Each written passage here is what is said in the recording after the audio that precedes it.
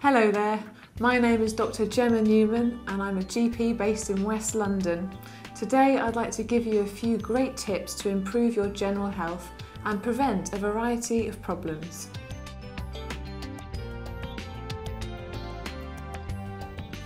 This video is for those of you who want to know how to prevent constipation. Now, I think with constipation, prevention really is better than cure, because once you start getting constipated regularly, it can dilate your bowel loops and give you a vicious cycle of constipation. So we need to make sure that your bowel motions are nice and regular from the get-go. So what's my best advice to avoid constipation? Well, my number one tip is to drink plenty of fluids, especially water. Water is great for the bowels because it can be directly absorbed and help to give you nice soft bowel motions.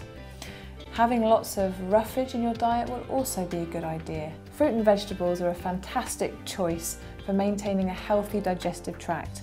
They're a natural form of roughage and they will help you to have nice regular bowel motions as well. Regular exercise will be good for your overall body functioning, and it should also help to get your bowels moving.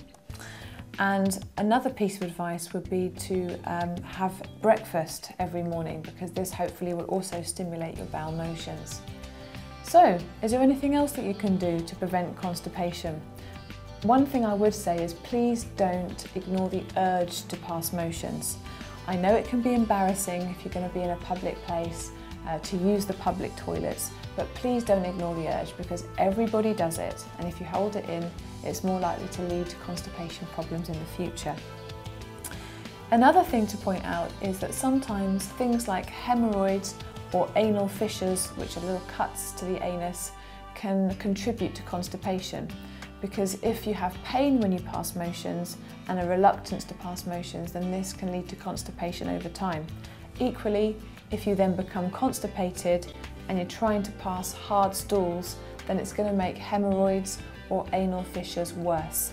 So make sure you get these treated and take a laxative if necessary, so that your poo remains nice and soft and that you don't aggravate these medical problems.